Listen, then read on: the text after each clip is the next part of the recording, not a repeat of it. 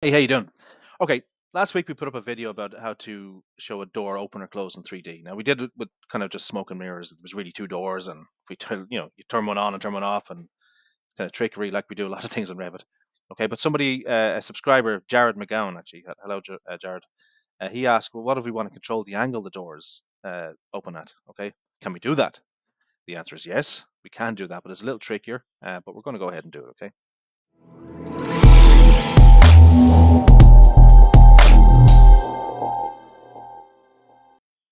Okay, we're going to use the same door.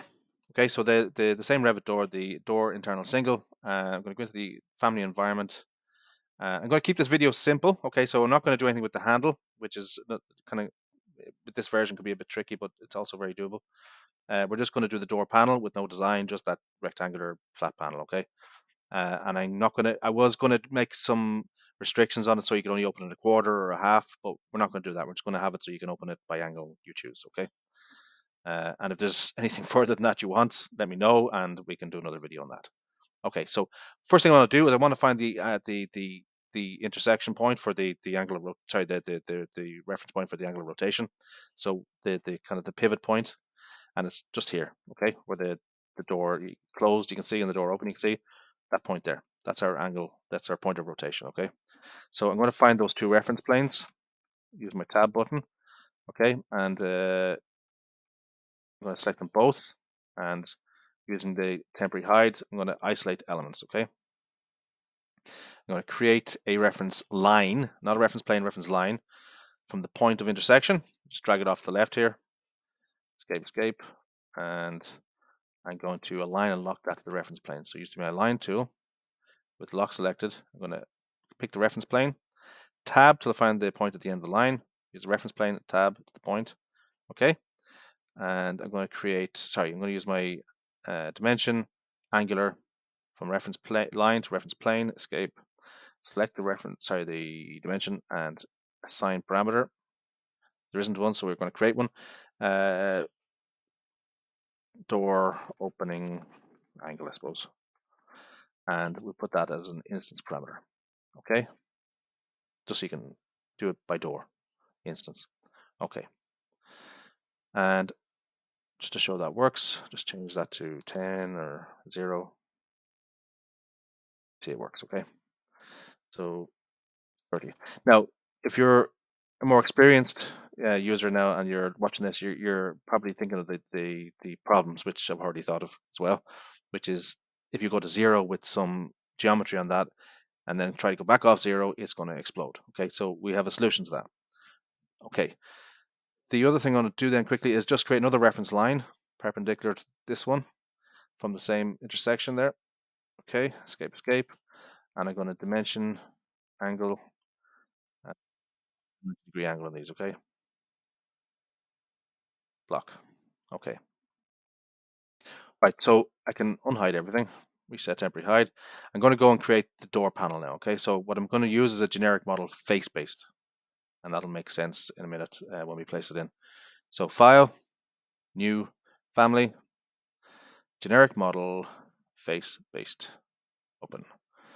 Now, we can create the width, depth, and height parameters. That's no problem, but you'll see that they don't exist already in the family. So just a little shortcut which we probably should do anyway is we change the category up here to doors, and then we get all those parameters inbuilt. Okay, which is kind of handy. Okay, so create tab, reference plane, not reference line, reference plane, usual stuff, left and right of the vertical, and then top and bottom of the horizontal. Okay, and we use the same thing, dimension to the center, the other one equals dimension to the center, the other one equals, and that guy's our height, and this fella here is our width. Escape, select that, apply width parameter, select this one, apply height parameter. Go into a front elevation, we're going to need to create the thickness, so create tab, reference plane across, dimension of the reference level, escape, select the dimension, and apply thickness. Okay, I'm just going to make it 40. Back into our reference level, so create extrusion, Use the rectangle tool as the handiest. Go from corner to opposing corner. Whoops, do that again. Corner to opposing corner. Click, click, chickadee chick. Okay. And okay. Now while that's selected, I'm going to assign material. New parameter, material. Okay. Okay. Go into my front elevation, and I could use my align tool, obviously, but I'm just going to use my little pull handles, little grab handle there. Pull it to the reference level and lock, and pull this guy down to the reference plane. Once it meets it, it gives me the lock option. That's fine. That's done. Okay. Actually, that is it done now. So I'm not going to save this. Okay. You'll find in my videos I tend not to save these nested families just for the speed of the video. Okay. But you should be saving these in a library and make a so you can use them again. Okay. So I'm going to just load that into the project and close now. Into internal door single. Yeah, that's the one. Save it. No. Okay. So we've options up here. Vertical face is already selected now, so that's the one I want anyway. So I'm going to go to my reference line, and it's finding that as a vertical face, okay? But that's the wrong side of the reference line. It's not going to the other side, okay? So when you're on it, just click your space bar to get to the other side, okay? That's it. Escape, escape. I'm going to use my dimension tool here from this reference line to the end of the door. Escape, escape. Select the door. Select 0. Actually, change that to 0.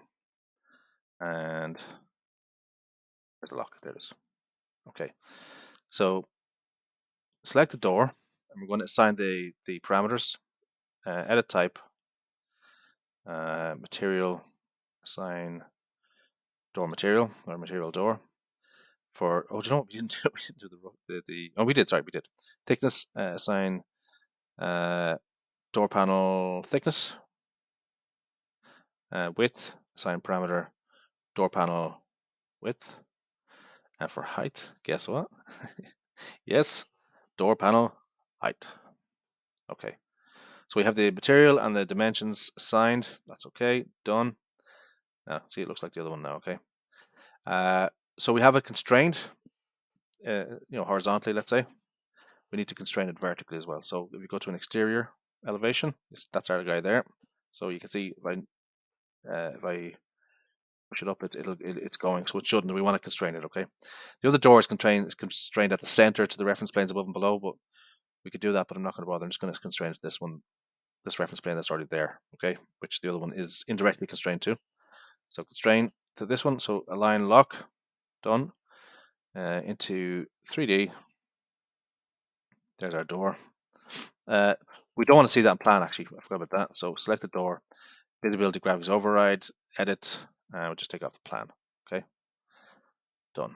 All right, so we've no more use for this door. I'm going to just delete it. Done. The handles go. No, there. We need to delete the handles too. Okay, that's it. So if we load that into the project and close now, do you want to save it? No. Obviously, you should actually create a new version of the store. You don't want to have you want to have your own version and the Revit version, okay, in your project. So I'm just going to not save it for now and load it in. Override. So let's have a quick look at this guy in 3D and see what's what. Is it working for us? I hope it is. Oh, do you know what? Did I change the angle by? I did. Instance parameter. Okay, so that open at 30 degrees. So I can change that to 0. Apply. Change it to 45. Apply. 90. I think you get the idea, right? I wonder what happens if I change it to 120. And actually check that. It works. Did the door move though? It did.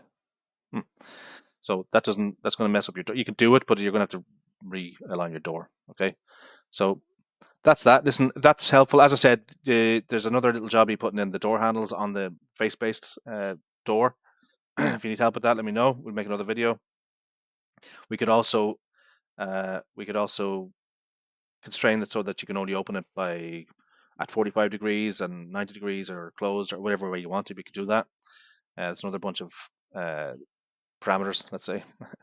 But yeah, look, if you found it useful, let me know. Comments help. Appreciate the thumbs up. Guys, give it a like and send it on to somebody else maybe who could get some use out of it. And if you haven't already subscribed, just click that button up there. I appreciate it, guys, and have a good day. Okay. Thanks. Bye.